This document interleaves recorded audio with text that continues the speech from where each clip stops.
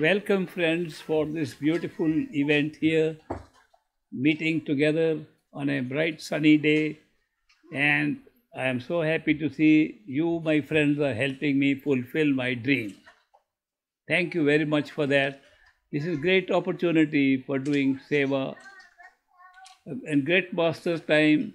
Mitti Seva, working on the land, was a great opportunity for us. We try to take every opportunity we could to take part in the Mitti Seva.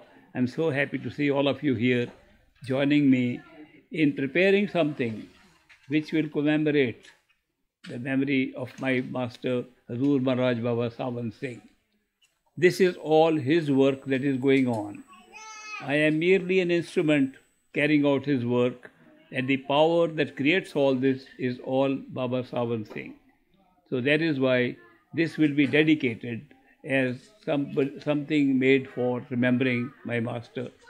This great master himself worked on establishing a dera in India on the river Beas, and he dedicated to his master and called it Dera Baba Jamal Singh. He said that the spiritual axis of spirituality will shift to the United States in a big way and localize itself in the United States here. So I just found the opportunity to come here to United States to take a ringside seat and watch how this is going to happen. Now I'm watching it happen. You are the ones who are creating it. So that is why as the dome gets ready, for which you are preparing here, doing seva here, I will definitely dedicate it to my master, and it will be called Dera Baba Sawan Singh in United States.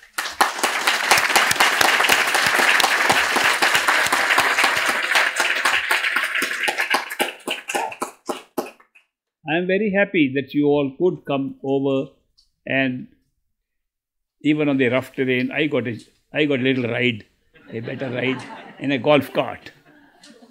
Not for playing golf, but just because of my age, I was given some assistance so I can come and see what's going on. I'll be spending a lot of time here once the dome is ready. It's not that it's a short-term thing. And Great Master has given extensions to me in my life from time to time.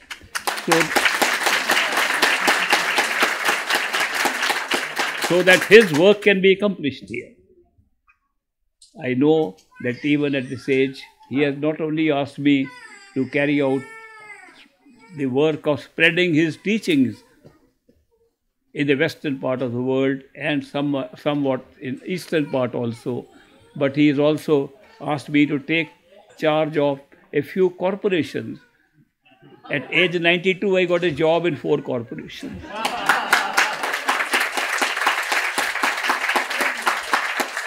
I never expected that. It's all Great Master creating the means so that many of us can participate in other economic activities which will help us to be closer to this place. So that is why these 4 corporations that will grow will provide opportunities for employment, investment, work for a lot of us.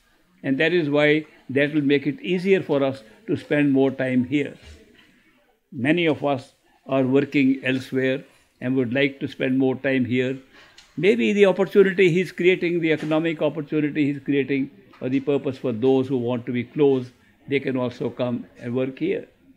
We are looking at the possibility of more investments in Wisconsin, closer to this place, so that opportunities for work will be available to many of you.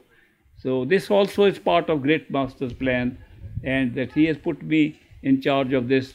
I am very grateful, and I have chosen some very wonderful people with me to work on these projects. They will be functioning as chief operating officers of these 4 corporations, and they are doing a great job already in the last couple of months. I'm very happy to see how speedily they are working to create those corporations as active economic units to help all of us. So I am happy that this is going on according to plan, Great Master's plan. So Great Master's plan is that the spirituality will spread in a very big way. Several masters will come. This place is not being prepared for one time. It is being prepared for many masters to come. And they will carry out the same work which great master did. And the same teachings which he taught will be taught here. I have made sure that when I teach anything on behalf of my master, it is done exactly according to his instructions, exactly within his teachings. People write to me, say that certain master says this. What do you have to comment? I say I only teach what great master says. I don't modify anything. If some masters are saying something different, it's their business. And the followers that follow those masters, it's their business. So far as I am concerned, I am sticking rigidly to the teachings of great master that he gave me, which worked. I go by the fact that his teachings worked. And there is no more evidence needed for me except that they worked. When I was holding a high office in India, I was Chief Secretary of a state government. At that time, a group of people came from Agra, where this Radha Swami faith started. And they came to me to take me to Agra and become the master there. I said, I am not qualified to be a master at all. Moreover, I have been initiated by Hazur Maharaj Baba Sawan Singh, and I am very happy about it. They said, but he was not a perfect master. He was following a master who was expelled from the Radha Swami Math. Baba Jaimal Singh, his master, was expelled.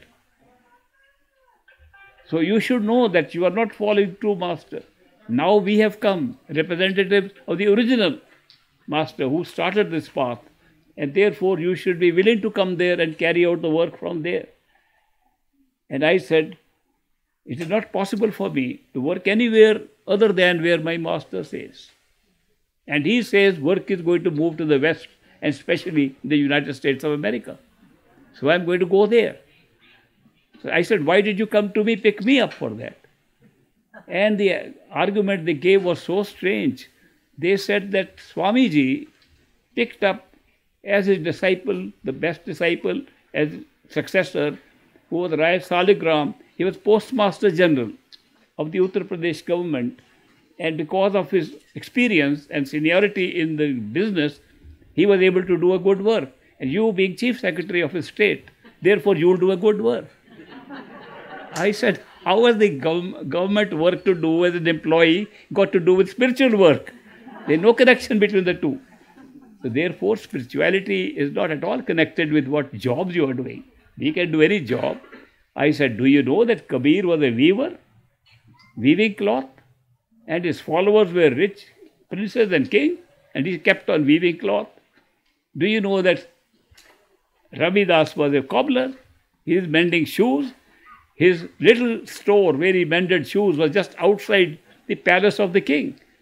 And the king came several times to him to please move into my palace. He said, no, my destiny, my problem says I have to be a cobbler and I'll keep on repairing shoes. But he was a great cobbler. If you remember some of his stories, from Balkh, Bukhara, from the Middle East, an emperor was a disciple of Ravidas. He decided that he will give up all his fortune just to go and sit at the feet of his master. So all the wealth he collected on elephants and camels and horses, and whole caravan was going to New Delhi, where the master lived in a small hut. And the master didn't have much money. A young man who was also a cobbler came to the cobbler master and he said, Master, I have to do the wedding of my daughter. Can you help with something? So the master looked around. He said, donations have been very poor. I can't find much something. But here are my old shoes. If you like, you can take these shoes. So the master gave his shoes to that poor man. And he said, what will I get out of the shoes to marry my daughter? But anyway, it's a gift from the master. I'll keep the shoes. and he left. As he left, was walking out, the caravan of that prince was coming. And the prince began to feel, sitting on a horse, the caravan, there's some fragrance coming. He says, coming from the master. Because very often people have experienced a strange fragrance, a smell that comes, which they cannot identify, but they like, and is very often the presence of the master. So he felt the presence of the master. He says, Master is sending me his vibrations already through this. I'm so happy. And this man carrying the shoes passes by the caravan. When he goes behind, that special fragrance starts coming from behind. So he stops the caravan and says, there is a guy walking here, call him back. So they call him back and say, what are you carrying with you? He says, I have to marry my daughter and I went to my master and he gave me an old pair of shoes. He says, can you give those shoes to me? I am willing to buy them from you. He said, certainly, I was needing money anyway. Whatever you give me, I'll accept.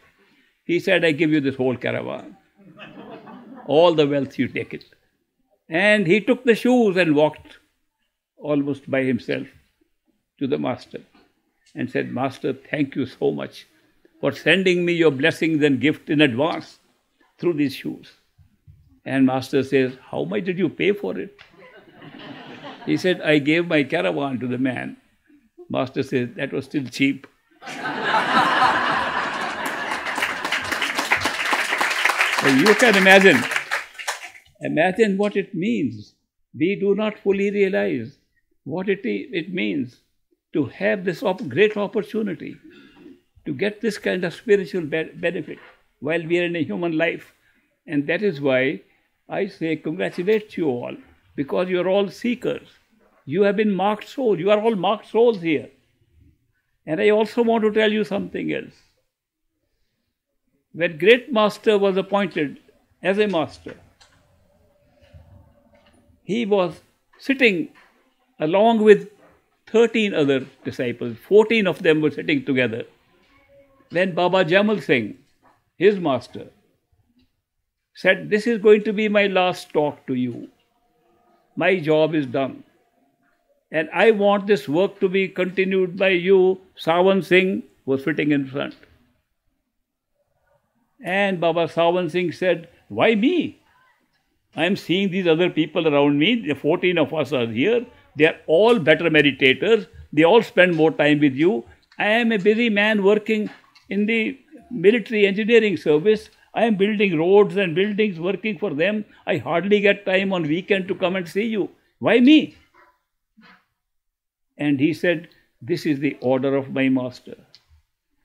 By the way, all the masters, perfect living masters, never take any credit to themselves. Anything they do, they say it is done by their master. That's unique about this perfect living master. They will never take credit for anything. They will say it's all the master doing it. Therefore, Baba Jamal Singh said, it is not my order, it is my master's order, Swamiji. And I can check with him why he picked you up. So, Baba Jamal Singh closed his eyes. After a minute or two, he opened his eyes and said, new Mauj has come.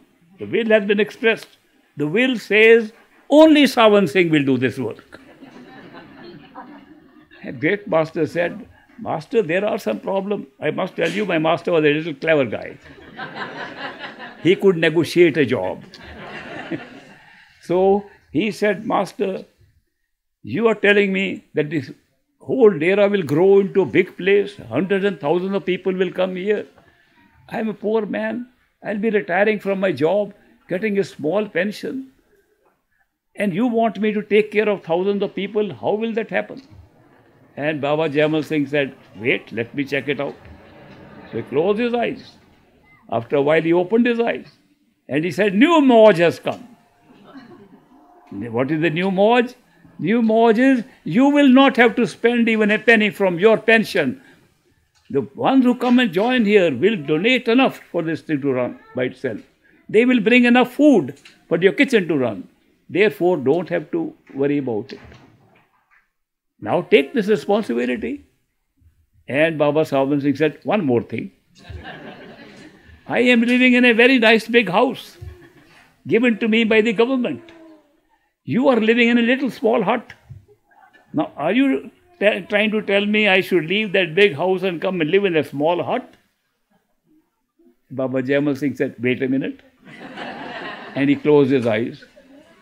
And after a couple of minutes, opened his eyes, said, new Mauj has come.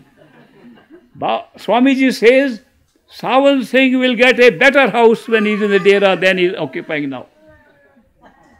So he got that deal also. But he wasn't done. He said one more thing. The most important thing.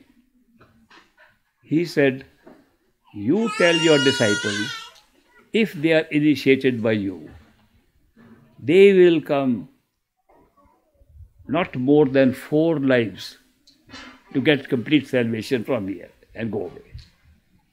Now you want me to do this job and you want me to initiate people and they should go in 4 lifetimes. I am trying to go away in this lifetime. You are going to hold me up for 4 lifetimes for the sake of my disciples.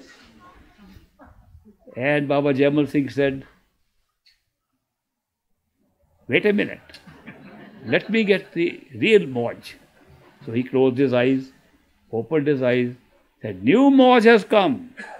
Swamiji says, whoever Sawan Singh will initiate will go back in the same life, will not have to come back unless he wants to come back. Then he said, okay, sir, I'll take the job. And he assumed the responsibility. Baba Sawan Singh, the great master. We are calling him great master. I call him the greatest master. You cannot imagine the amount of love you could feel flowing from him. It was not that we had to test him out. We did test him out sometimes. I used to test him out. That if you are real and you can help me, I am running late for the train. Can the train also be late? Then I'll catch it. And that day train was late. I said, you passed on this one. Let me try another one. So I was trying 5-6 times and every time it was successful. Next time I met Great Master, he told me, you keep on testing me or you go more forward also. Then I said, enough. I've tested enough. And this is not the thing that I'm looking for. So I want to see how much progress one can make within. And he said something beautiful. He said that we are trained to make effort to achieve anything in life. And we think the same thing about spirituality, that we have to make an effort to get some results. And that is why the masters say, meditate more, follow these instructions, follow this diet, follow so many restrictions, just to make it look like it's all dependent on our effort. Our mind likes that. Our mind says that's how we achieve anything in life. And if we have to achieve anything in spirituality, must be the same way. But he said that is not so. The effort counts very little. The grace of a master counts everything. When we make effort, our mind is not ready to make that effort. When we make effort, it's part of the grace. Only later on we discover that what we thought was our effort, our desire to seek, our desire to make more time for meditation, our desire to go and meet the Master, all these are part of the grace of the Master.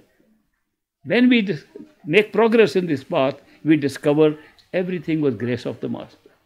So that is why it is so situated, the path is so made that in the beginning it looks like we are making a lot of effort. Then effort fails, which is good. Effort fails, first time we realize it's not a path of effort. There's something else involved. And then we get several examples, several instances in our own life of Master's intervention in daily affairs. We find that Master is helping us in this. Small things. Not only the 10 things I tested him with, but thousands of things that happen in life. We can see the hand of the Master in that. Then we realize that Master is helping in every possible way, and he is also helping us in meditation. He is also helping on making progress. Therefore, at the end we realize it's all Master's grace, Master's blessings. That is why we really need nothing more than Master's blessings to make progress on this path. Effort will come by itself. The effortless part will also come by itself. The love and devotion will grow by itself so long as the blessings of Master are there. Therefore, blessings are very important of the Master. So I have learned these lessons and I am sharing them with you because you are all going through the same journey. We are all co-travelers on the same path. I feel very happy. People come to me and say, "Are you a master?" I say, "Not at all. Do I look like one? Do I live like one?" You can disqualify me any time you want from any of the criteria you carry. I am a disciple of Great Master doing service for him. And all the work that is being done here, I can assure you, is being done with the power of Great Master Baba Sawan Singh, whose power is immense. And he is going to transform spirituality in the West and in the United States. But he is using instruments of his disciples. I just happen to be one of them. So that is not something to be proud about. I know that it's all Master's work and he is doing it. And I give credit to him for everything that he is doing. I must also say, people come to me to get my opinion about other masters. Masters of different lineages. I ask them, how many lineages are there? Because Great Master never believed in any lineage. He said there is no lineage in spirituality at all. Masters appear where they are seekers. They appear automatically where they are seekers. They have appeared like this everywhere in the world. Wherever they are seekers, perfect masters appear. Other masters also appear. But those masters take us towards the state of consciousness when we need a perfect living master. There are so many levels to which we can rise in the spiritual path. We can find a discovery of our own astral self, a self that has a much longer life, that was there before we were born, that will be there after we die. That's a big discovery. So many masters think that's enlightenment and the end of our journey. There are other masters who say that's not the end of the journey, we still have a body. We have not found what is the life, the soul in that body. They go further and they find that the mind that creates the universe, the universal mind is the ultimate, and they end there. And they all believe they are perfect living masters because that is what they have experienced. But there are some masters who go even beyond that. They say the mind or universal mind is not the end of our journey. The soul, the spirit that creates the mind, that creates everything, is beyond that. And then they go even beyond and discover the soul in an area they call Par Brahm, beyond Brahm, beyond the mind's region, beyond these three worlds. And we call them perfect living masters because they discover the immortality of the soul. But the perfect living master, like Great Master Baba Sawan Singh, take us beyond that. And they take us that even discovery of your soul is not the ultimate truth. The ultimate truth is there is no separate soul, there is only one totality of consciousness. All souls are always a part of that totality. That is where his teachings take us. That is what I am sharing with you. I am not sharing anything less than that. And I know if you follow the teachings of the Great Master, that is your destination, totality of consciousness, our real true home, our real Sachkhand. That is where we go. This dome is merely a building that we are making up. The building will not contain spirituality. Building will contain the opportunity to see masters, hear masters, have their company and make progress. But still a building. So do not start worshipping the building. The dome that has to be worshipped is not the dome we are building, but this dome we are carrying on our head. This dome contains the whole thing. And that dome is merely for convenience or logistics and for having meetings. Don't forget this. Why am I saying this? Because I was one of the small Sevadars working in building what is called the Satsanghar, the place of discourses built as a dera in India. And today I went and saw people are worshipping that place, thinking that the 5 levels of the little pillar they made are the ways to Sachkhand. They started worshipping a building instead of realizing the real thing to worship and to achieve is inside us. So that is why I'm making it clear. Buildings do not contain spirituality. The building that contains spirituality is the human body. And the kingdom of God is within this body, not an outer body, not an outer building. We build with our engineer, architects. They can't build our true home. The true home is built by the Creator already in our own heads.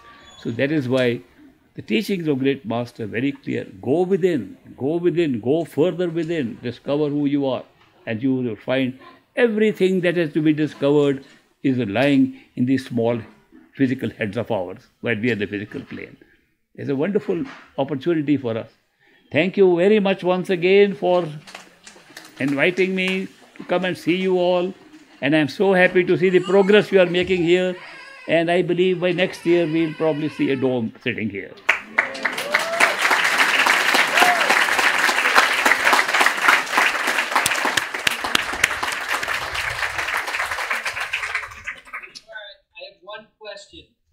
Can you hear me okay? Yes.